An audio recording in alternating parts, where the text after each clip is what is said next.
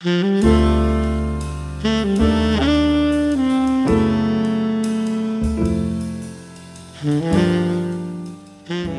yes, beautiful, beautiful. Oh, hi there! I was just admiring the nice Norwegian winter and enjoying some cocoa. My name is Trenton Schulz, and I'm a senior software engineer here at Qt Software. You know, actually, thinking about cocoa kind of reminds me of development on Mac OS X. You see, back in the day, when Mac OS X was first being introduced, there were a couple ways you could be using, or you could develop your application for Mac OS X. You could develop it using Carbon, or using Cocoa. And naturally, just listening to the names, it's obvious which one you're going to use. Carbon! Well, maybe not. But anyway, for Qt 4.5, we've done the extra dirty work for you and ported Qt to also run on top of Cocoa. So I'd like to take a couple of minutes and show you some demonstrations of this. Alright, let's start by building the beta from source. For this beta, you actually do, if you want to have Cocoa support, you do have to build from source since the binary package is still Carbon only. But you just download it from the same place you would get the binary package, so it's not that difficult. I've already taken the time to download the new package, and we have it now unarchived, and I'm just going to run configure to set everything up. I'm first going to give it a prefix to install it into a location where I plan on dealing with it. 4.5 minus Cocoa 64.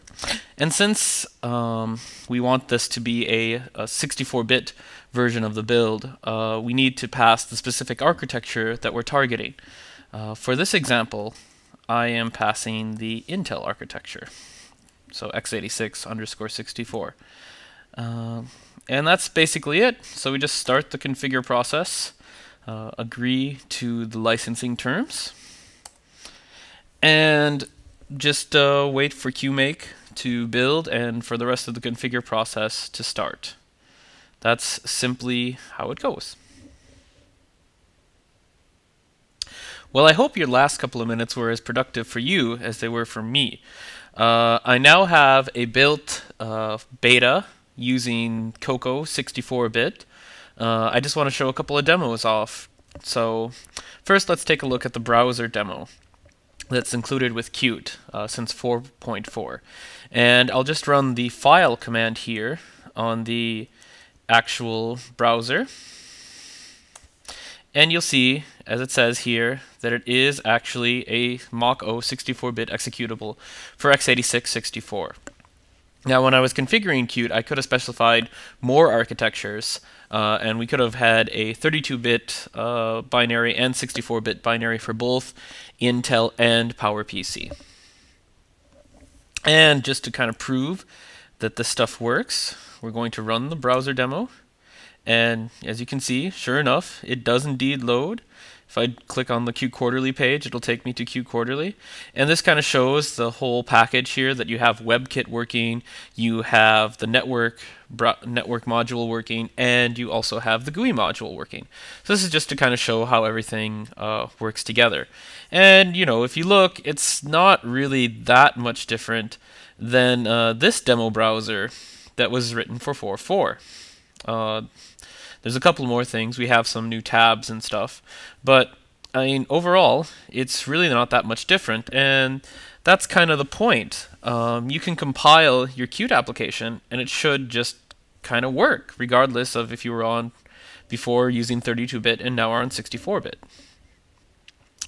Now, I know for some people that may not be the most exciting thing in the world, so I'll talk about something else. We did a lot more work in Qt 4.5 to be a much better citizen on the desktop. And you can now use, and since now that we can use Cocoa, that means you can use a lot of new technologies that are available on Mac OS X right in your applications. So let's take a look at this Cocoa Slides example that was shipped with Apple before. This is just a quick example of using core animation. There's a layout combo down here, and I can choose different things, and it will move to these. There's also a slider over here that has the amount of time it takes, and I can adjust the slider and change the time it takes for these things to slide. If I want to be all clever, I can also turn on shadows and a core image background. Now, this is all just standard Cocoa stuff, and maybe you just want to kind of show stuff off. And you can certainly get to this using Qt, but it might be cool if you just want to do a quick demo, just to take what's shown here, this hierarchy of the slides and stuff, and just shove it into Qt. With Qt 4.5, we added a new class that's called QMac Cocoa Container, and this lets you just take a class that exists in Cocoa, and you can just insert it into a hierarchy for Qt. So what I'm going to show off here is we have, of course, our window that I'm going to open it up in Designer here. And so you have a window, and we're going to put the Cocoa thing right here in the middle. And I have here, of course, my Q check boxes, Q combo boxes, and a Q slider, just to kind of get the basics set up for the window. So let's just close this up and give it a go. And as you can see, it built and everything, and we now have this hierarchy included inside of Qt. I can click on the various radio buttons down here, and we can switch between the various animation things, just like you could in the other example. You can also, of course, adjust the slider if you want your things to be really slow, or if you want them to be really fast. You can do it, you can move it down quite low here and get it moving like quite fast. And of course, you can turn on the shadows and the Quartz Composer background. So that's one of those really cool things now. You can take a look at QMac Cocoa View Container in the documentation and find out more about this. So we've taken a quick look at the 4.5 Cocoa port and seen some of the things that it can do. I urge you to download the new beta and try out the Cocoa port. Give it a spin. Let us know how it works. Remember, it's the easiest way to take your Mac OS X application from 32-bit to 64-bit. Just do a recompile. And also, if you're using your Qt application and want to take advantage of more Apple technologies, it's much easier to do it with Qt 4.5 than it ever was before. And if you don't like using Cocoa, that's okay. You can still use Qt with Carbon, and it's still possible to build with that. In fact, that's the default.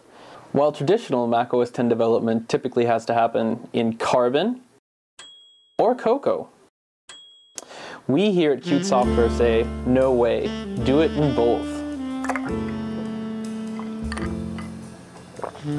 Tastes great.